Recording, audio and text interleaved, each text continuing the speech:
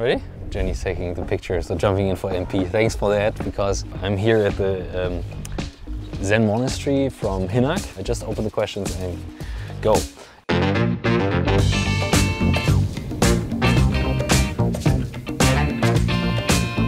And the first question is the hardest one. When is your book about new work coming out? Yeah, oh my God. We promised it will be ready at Christmas. We have 300 pages. But we realized we didn't go through this process of like, how do you design a book, how do you think about, and we wanted to learn something from writing. That's why we started it actually. We challenged that with book professionals that help to produce books. And we went through a workshop.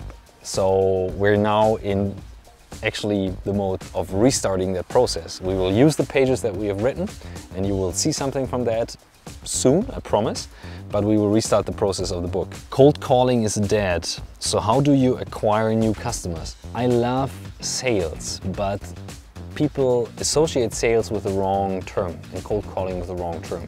They associate cold calling with you called someone and you want to sell them something, you want to press it, you really want it.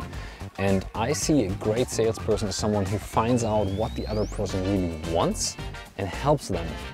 So this is more about asking the right questions and then giving support.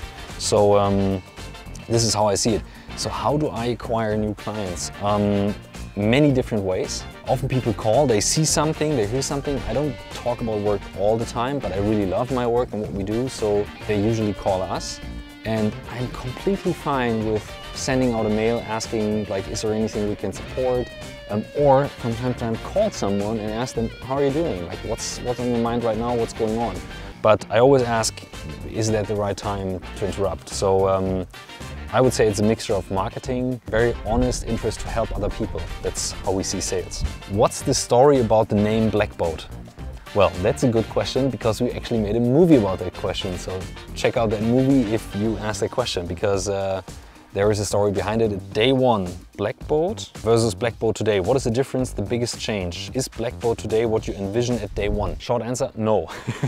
It's not the same thing, not at all, because it started as a holding company for my other company, and then we started to do consulting and stuff around it. And then we realized that we're onto something when we talk about new work, about cloud tools, but forming that towards new work and the cloud tools was a process.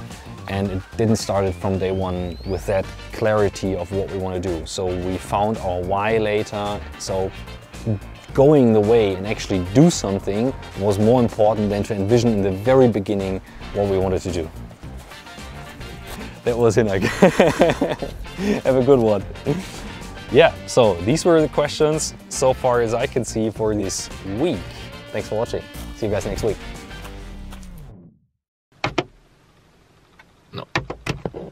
No. No. Backlight. Front light. Off light. What the fucking fuck?